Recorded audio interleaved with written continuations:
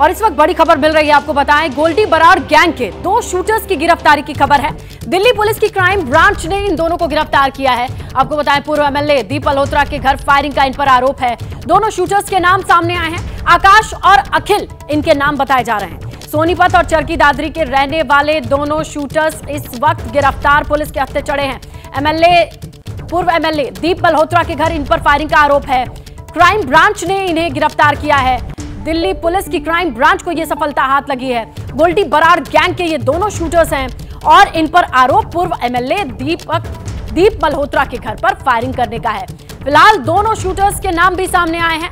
आकाश और अखिल बताया जा रहा है। ये सोनीपत और चरखी दादरी के रहने वाले हैं।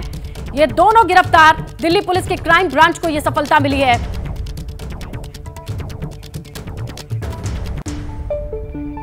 जैसे ही घड़ी का काटा दोपहर 2:30 पे आए, बबीता जी का दिल सास बहू साजिश के लिए मचल जाए।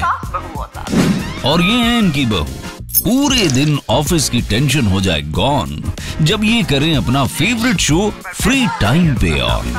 इनकी तरह आप भी देखें अपना फेवरेट शो अपने टाइम पर और डाउनलोड कीजिए एबीपी लाइव ऐप अपने स्मार्ट टीवी पर।